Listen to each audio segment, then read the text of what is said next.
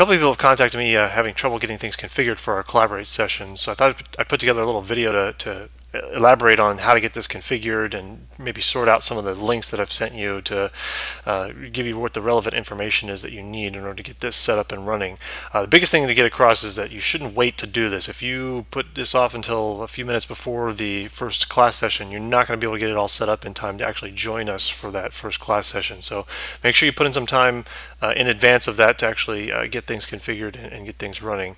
A good place to start is actually with the Learning Technologies website. This is our office here on campus that handles configuring things like Blackboard and other learning technologies that we use here for teaching at Stetson. And it's simply stetson.edu/learning-technologies. If you go to that website, what you're going to find are some links at the top here, one of which says Collaborate. And you want to click on that, not any of the sub-menu items, but you actually click on the word Collaborate. That'll give you some overview information, but there's this section that talks about first-time users. This link should take you to a self-assessment. So what it does is it actually scans your system and it makes sure that your operating system is good and that your version of Java is good for whatever the latest version of Collaborate is. If you see any red X's here rather than green checks, you know you've got something you need to update before you can actually run Collaborate. In addition, it's going to give you information about the Collaborate Launcher application. This is actually an application that lives on your hard drive, and it can actually run the Collaborate sessions for you after you try to join a room. I've got it here on my Mac, and it looks something like this. This is what the icon looks like. It's this purple square with the two arrows pointing to the right. That's what you're going to look for with the Collaborate Launcher application. I'll come back to that in a minute, but if you keep scrolling down on this page, you should see, in addition to configuration information, there's this online orientation. This can be pretty useful for first-time users because it gives you a little bit of an overview of what happens inside a Collaborate session once you actually join the virtual room for our meetings. And so it can be good for you to understand how the chat works, how the video camera works, how just communicating back and forth inside of the Collaborate session works. Okay. The other thing you need to be aware of is actually using the Blackboard website. I know I've sent some links out and I can see that some people have already started logging in. That's good. But everybody needs to make sure that they're going to the Blackboard site, using the Blackboard site, because that's going to be the main way that I deliver content for this course. So if you log into blackboard.stetson.edu, okay, you're going to see amongst your list of courses, you should have a link to Introduction to Computing, which is the name of our course. And when you land on the course website, it should pop up with this Twitter feed if it works properly. I might have to actually refresh it. I don't know. Let's see here. Is it going to work for me?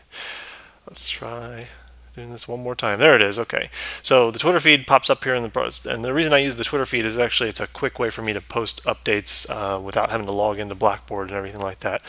Inside the syllabus and FAQ, I've got a number of questions. You can look at the syllabus and start reviewing this and some common questions. I've answered them here. There's also this material for our first class that's here where you can review the syllabus and take a practice quiz and do a practice assignment. But for Collaborate sessions, there's this link right here on the left hand side that you can click on, and it should go ahead and bring you to where our main session is. You're not going to create a session, but you're going to actually click down here where the list of scheduled sessions is. There's one that says Introduction to Computing. Click on that, okay, and it's going to bring you to this room details. And what you want to do is join room. And again, that Blackboard Collaborate Launcher, there's a link right here where you can actually install that. If you click on this the first time, it might actually bring up a window that actually tells you that you need to install something. Okay. On the Mac, it kind of did this little animation for me. And I should mention, Safari works a lot better than Chrome in this. That's at least been my experience. Chrome is not friendly to all the Java that gets used in order to make this happen. But it's actually going to download a little file. If I can get to my downloads, there it is. Okay, meeting.collab or meeting-4.collab. Okay, on the Mac, it won't automatically launch the launcher application for me. I have to actually double click on it, and then it's going to launch Blackboard Collaborate. I will probably get a security warning saying, are you sure you want to run this? Okay, the first time you run it. Yes, in fact, if you downloaded it from the Blackboard website, you actually have a valid version of Blackboard Collaborate. I went ahead and left this up just to show you guys, but I'm going to go ahead and hit run and tell it that it's okay to run that for the rest of whenever. Okay, your Java version might be out of date like mine is. I'm going to go ahead and skip this version because it said that it's okay for me to run this on the current version that I have. And eventually, you should see the virtual room pop up for Collaborate. Okay, there it is. Okay, I had to switch back over to the application. But this is what it looks like. You're not going to see this item about recordings, but this is the basic layout for Collaborate once you get inside the session. If you got to this point after joining a room, you're actually in a Collaborate session and you're ready to go for our class meetings. This is where we will all meet up, and you'll see this list of participants grow as each one of us logs into the room. You can see everybody that's logged in here. I'm not going to go over the features of this because that's where that first time users participants orientation comes into play. So go ahead and go over there if you want to get a little bit of an orientation about how this window works.